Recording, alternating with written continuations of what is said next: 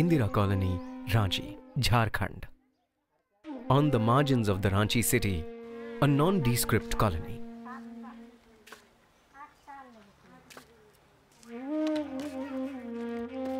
Home to nearly 200 leprosy-affected people and their families.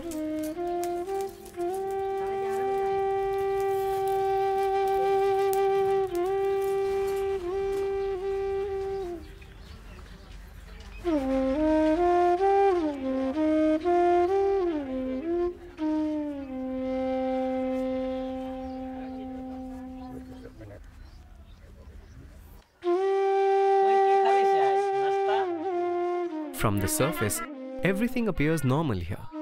But not many people know that these people have a stigmatized past that still scars their memories. जब हम 8 साल का थे तभी हमको बीमारी पकड़ा सर। 8 साल की उम्र से ही बीमारी पकड़ा तो मेरी माँ इलाज करती थी टेम्पररी डॉक्टर से।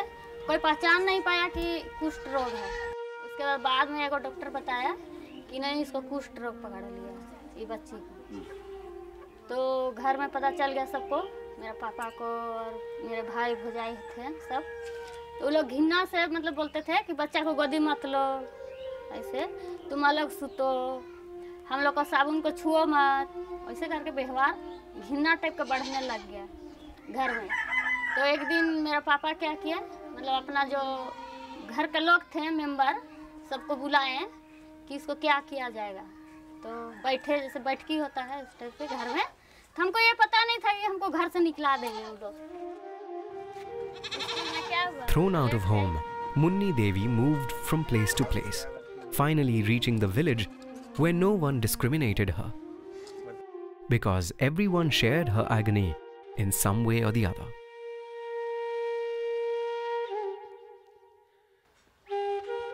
Since 2008, NLR Foundation has been working in the colony to empower these people to take charge of their life.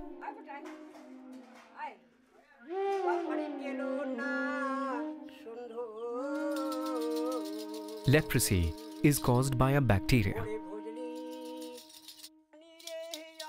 It affects nerves, skin, and eyes.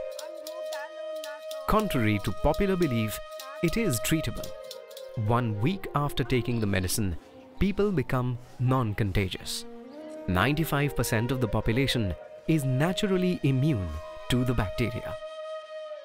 Nor does the infection affect the children of leprosy-affected people who live happily with their disabled parents. But once disabled, these people face a unique predicament for the entire life. As the bacteria attacks the nerves, it destroys the ability to feel pain and injury.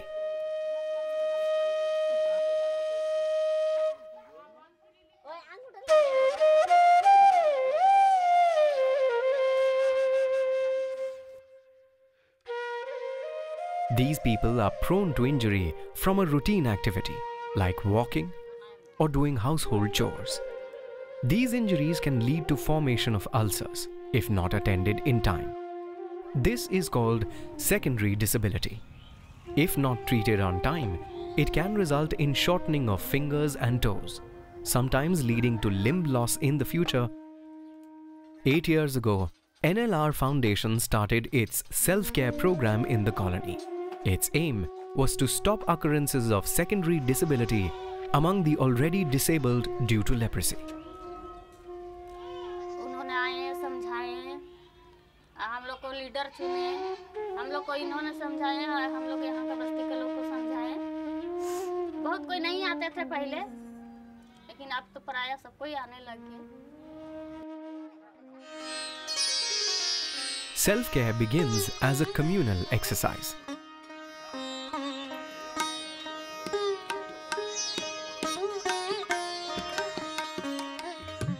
It involves soaking bare feet in water for half an hour, scrubbing it to remove dead skin, and applying oil to keep the skin soft. As they clean their limbs, they also become aware of any prick or injury. In most instances, rest is what they need for an ulcer to heal. Some wounds are dressed up to keep the dust and flies away. 2008 से 9-10 2 साल तक ऐसे ही हम लोग का cell camp का काम कर रहा। किसी से भेदाभेद नहीं है, किसी से जैसे बोलता है मन मोटा कुछ के नहीं है, सबसे मिलजुल कर लिया, सबसे मिल है एक आत्मा हो गया। They are supposed to do self-care at home every day, but it takes 2 years of constant monitoring before self-care becomes part of their routine. The sea change comes when they see their ulcers healing up. They become confident in taking care of their own body. भाई जो पहले हम लोग का जख्म बहुत बड़ा जख्म था, आघात गन कर रहा था, उसमें पाँव में मेरा बहुत जख्म था, दोनों गुड़ में जख्म था। इसी में पानी डुबा के आधा घंटा रह के उसके साफ करके कड़वा तेल लगा के नरम किया।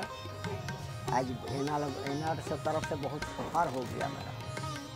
जब पहले हम लोग 3-3 महीना 4-4 महीना हॉस्पिटल में व्यतीत करते थे, अभी हॉस्पिटल 4-5 साल से हम लोग के यहाँ 5-10 आदमी ही गए हैं साल भर, 4-5 साल।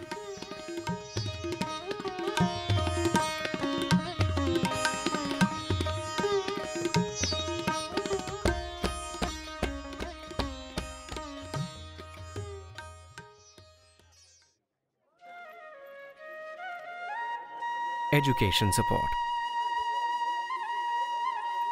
मैं BA पार्ट 1 में पढ़ती हूँ और आर्ट्स लेके सोशियोलॉजी ऑनर्स।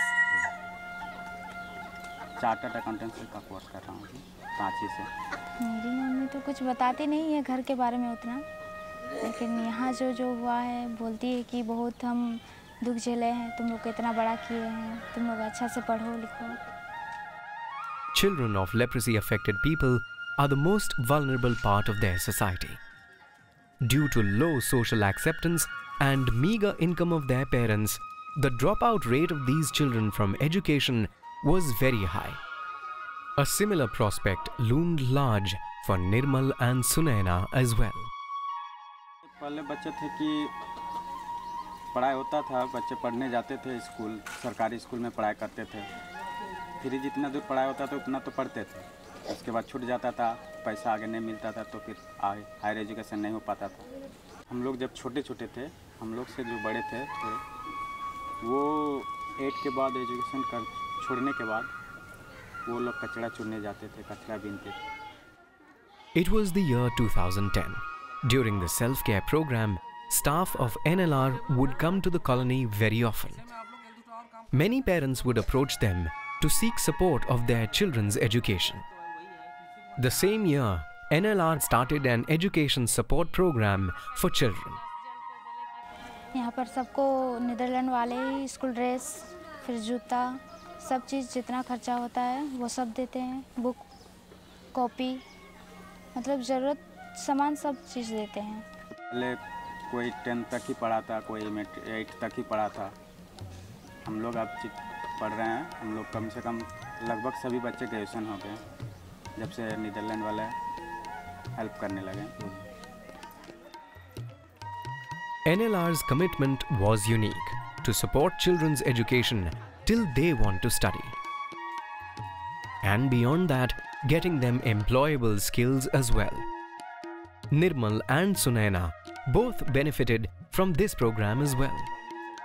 हम एक्चुअली साइंस लेके पढ़ना चाह रहे थे, लेकिन घर की आर्थिक स्थिति ठीक नहीं थी। उस टाइम नीदरलैंड वाले भी नहीं आए थे तो, और उस टाइम भैया शुरू जॉब कर रहे थे तो इतना पैसा भी नहीं था। तो वो भैया बोले कि अभी हम इसमें नहीं दे सकते हैं, उसमें तो हर एजुकेशन में फिजिक्स, केमिस्ट्री, मैथ्स आपके लिए पैसे चाहिए। तो वो कहे कि कॉमर्स पे ध्यान मिलेगी, कॉमर्स में पढ़ाई करें। तो कॉमर्स में पढ़ते गए, ग्रेजुएशन किए, उसके बाद एक आर्टिकल्स आया, उसमें हम पढ़े CA ऐसे बनते हैं। तो फिर भैया भी बोले और साथ में अरविंद सर थे, वो भी बोले कि तुम CA की पढ़ाई करो।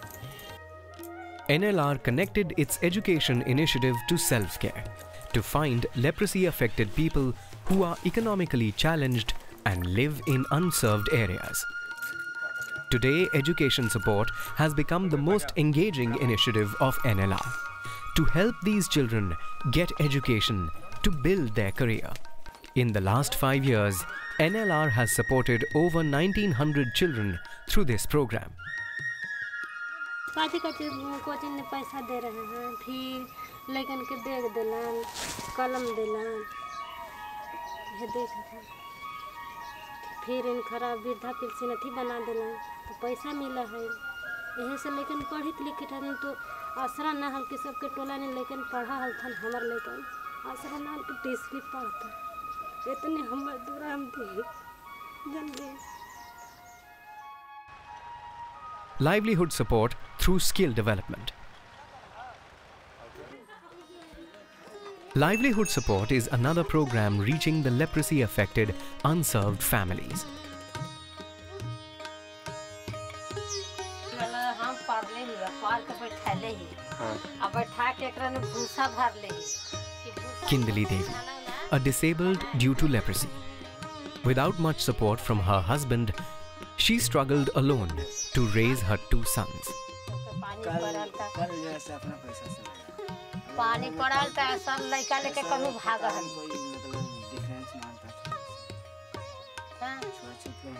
अब कोई हमरा कल पर पानी न भरे जाला, महारा के पानी पियाली सब पोखरा के लालन के पियाली, आहरा ने नहाली पोखरा ने नहाली सब पानी न भरे. Realizing the challenging circumstances of the family, NLR offered education support to her younger son and livelihood training for her elder son. He was sent for a diesel engine mechanic training program at a reputed institute.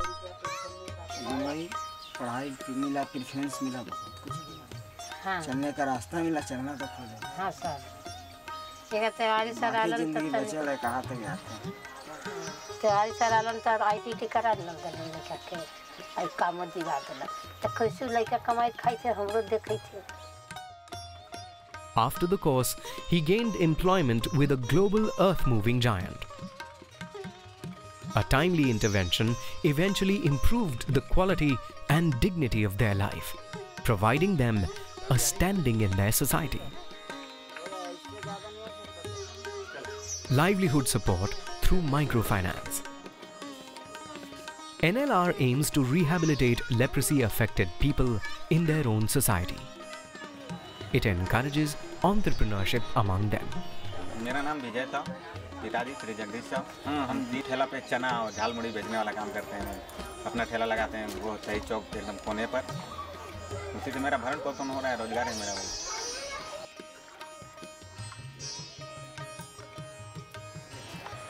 Vijay did not have any risk-taking capacity earlier.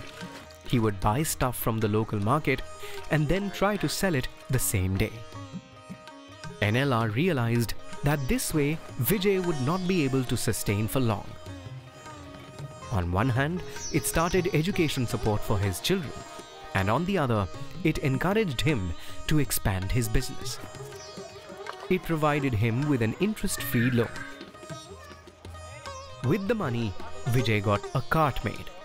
He stocked raw material and took help of the family members to prepare things at home. Slowly, his sale and profit began to increase. NLR की तरफ से हमें 22,000 रुपये का check मिला. मैंने उनसे कहा कि चना बेचेंगे, ठेला चाहिए, कुछ पूंजी चाहिए, इसके लिए हमें 22,000 रुपया मिला. और उस पैसे को मैंने अपने धंधा में इन्वेस्ट किया, लगा दिया, और आज कहते थे कि हम अपना परिवार खा पी रहे हैं.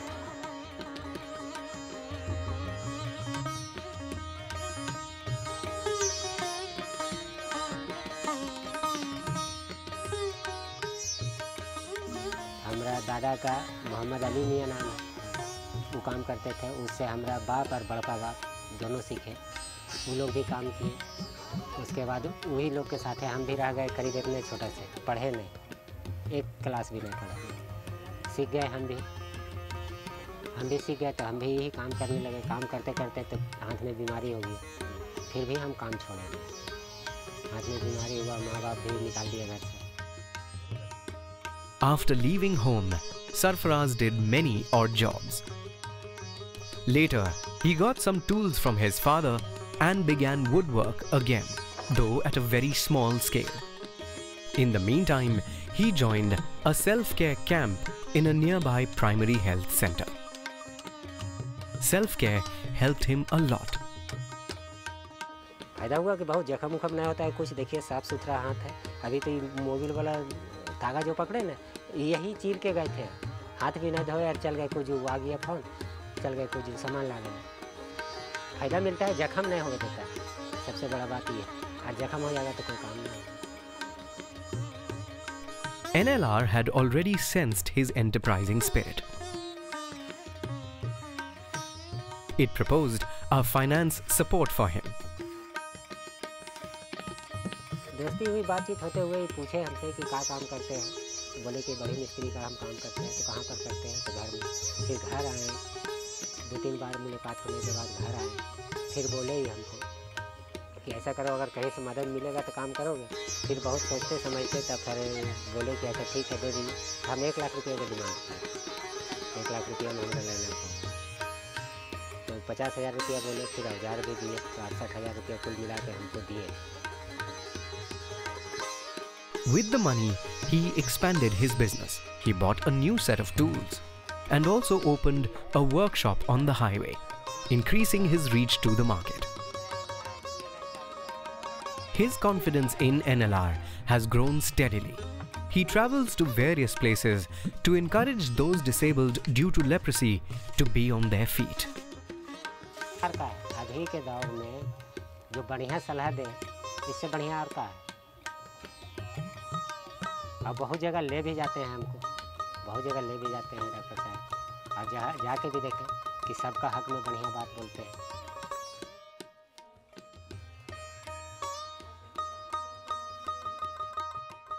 With its long experience in the field, NLR Foundation has been able to evolve a successful, community-based, inclusive development model. Despite its strong intent, its resources are limited.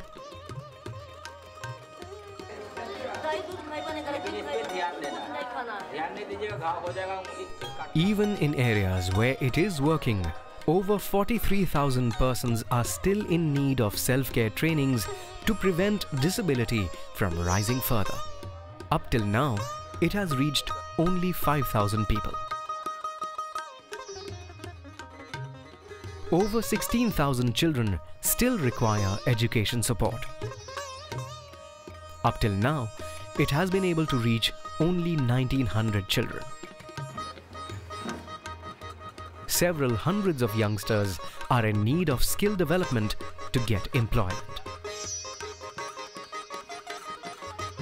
NLR believes that the battle needs to be fought collaboratively. Come, let us fight leprosy together.